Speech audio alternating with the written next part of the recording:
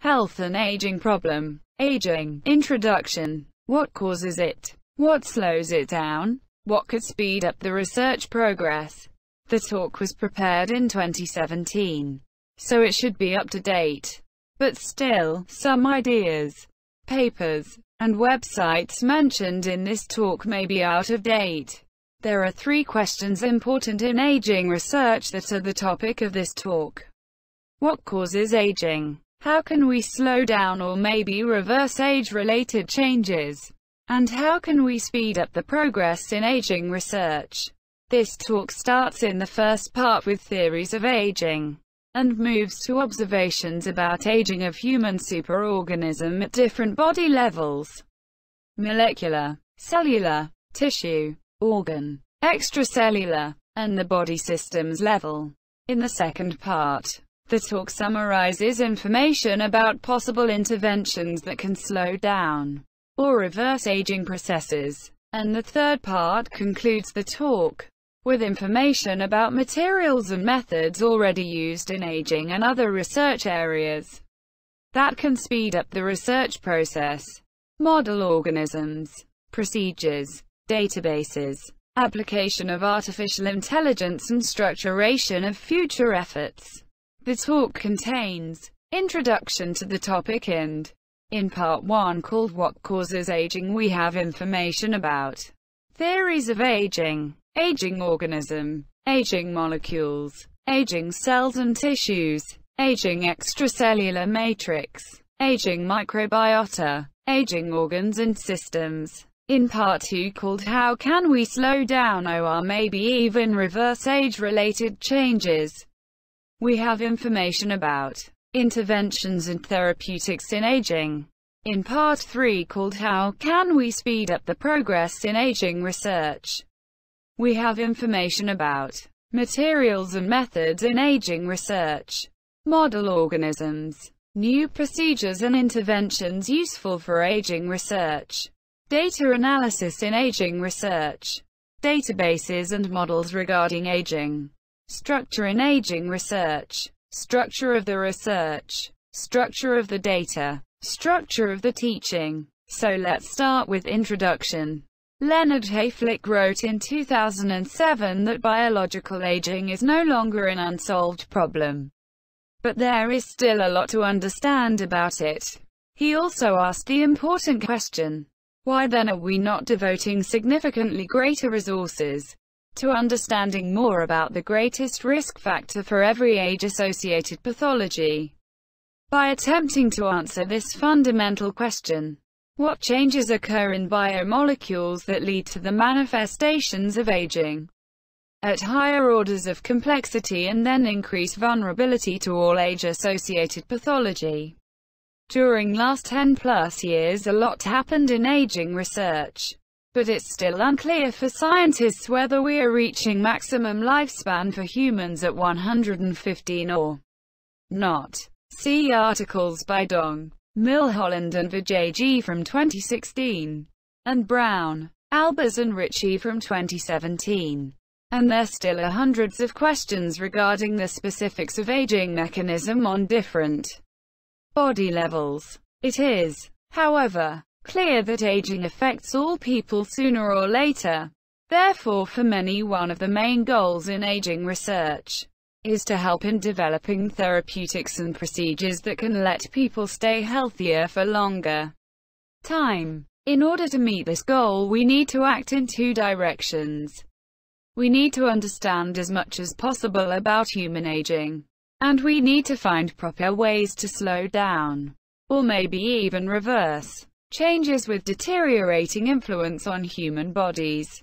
The 2 general questions regarding aging that seems to be most important right now for scientists, which are A. What causes aging? And B. How can we slow down or reverse age-related changes in human, unfortunately remain mostly unanswered. There is much we know, but still much to do in order to fully understand the phenomenon.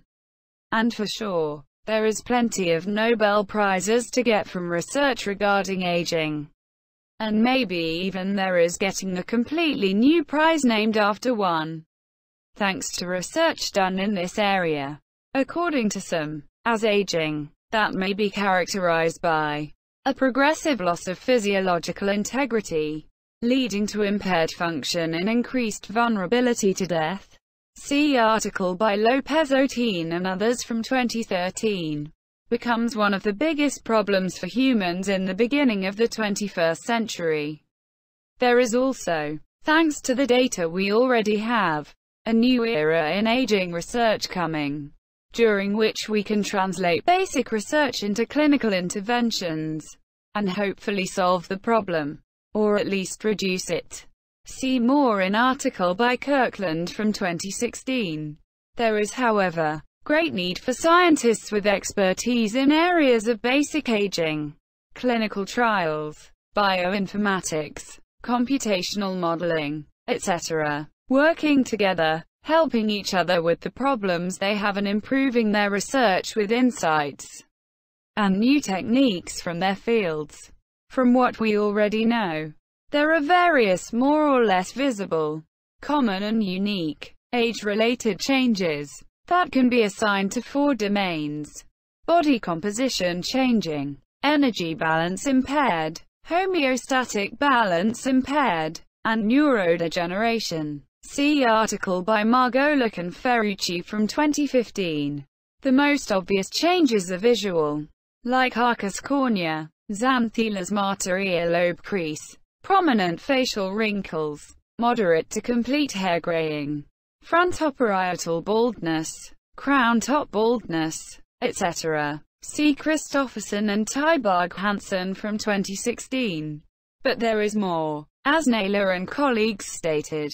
Putative features of normal aging include, but are not limited to, systemic decline of the immune system, muscle atrophy and decreased muscle strength, decreased skin elasticity, delayed wound healing, retinal atrophy, and reduced lens transparency. See Naylor, Baker and Van Dersen from 2013. Pages 5 to 6. There are also plenty of theories of why and how these changes appear, but there is still no consensus among scientists regarding them.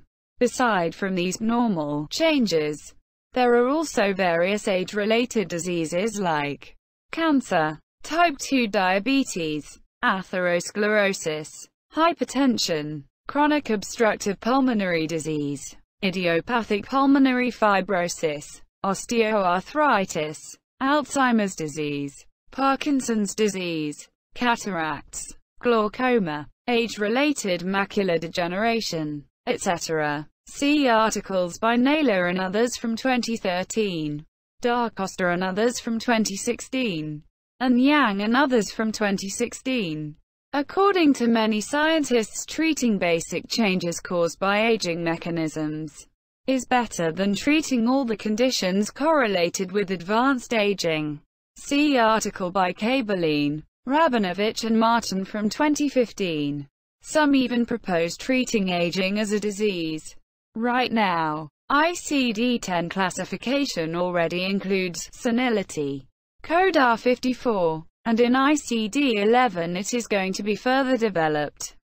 But because of its complexity, there is still a lot to do regarding creating proper criteria and definitions for aging. See article by Stambler from 2017. Whether we treat aging as a disease or not, we can try to slow down the process, and there are already various drugs, supplements, medical and non-medical procedures known to have possible impact on the pace of age-related changes. In tested animals, there are, for example, several classes of substances that can extend healthy lifespans of simple model organism, like kine or Habditis elegans, small worm, antioxidants, metabolites, kinase inhibitors, nuclear hormone receptors. See article by Carretero, Gomez Amaro and Petroschek from 2015. Many other ideas are being tested on different species, like for example, exercise, caloric restriction, stem cell therapies, used for nerve regeneration, muscular dystrophies, skin deterioration. Therapies focused on breaking advanced glycation end products. Ages. Hormonal therapies, especially with usage of growth hormone influencing muscle mass or immune system abilities. Telomere-based therapies, gene therapies, senolytic agents, etc., with more or less positive outcomes. See articles by Da Costa and others 2016, Kabeline and others from 2015, Kirkland and others from 2017. There are, however, no precise prescriptions for drastically slowing down or reversing aging processes in humans. And it's actually rather unlikely that there ever will be one pill or one procedure that can have huge impact on aging of such complex organism like human. Therefore, it is important to treat aging properly as very complicated process that needs systemic approach. If we're to succeed and to look for complementary treatments that can have general impact on aging problem. See article by Kyriazis from 2017. The importance of the problem has been noticed by the World Health Organization, that prepared global strategy and action plan for aging. See text from World Health Organization from 2017. And many individual groups of scientists, who are also trying to develop their own strategies for researching and treating aging. There are, for example, described 4 steps toward controlling aging. See article by Rose and others from 2016. Strategies for introducing new developments to everyday life and medicine, and eliminating differences in age.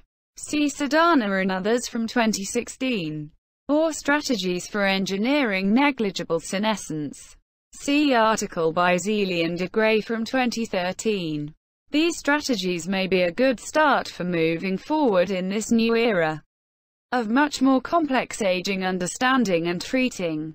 This complexity of aging may be already seen in the number of theories of aging. And that's about it regarding introduction to aging research. Thanks for watching. I hope you liked it. In next video, next part of this talk, you can listen about causes of aging. There are introduced some theories of aging and there is information about aging organism, starting on molecular level, ending on whole body level. So, I hope to see you in the next video, or rather I hope you to see me. And now, if you would like to hear more from me, find me at my site, superai.pl, or check my YouTube channel.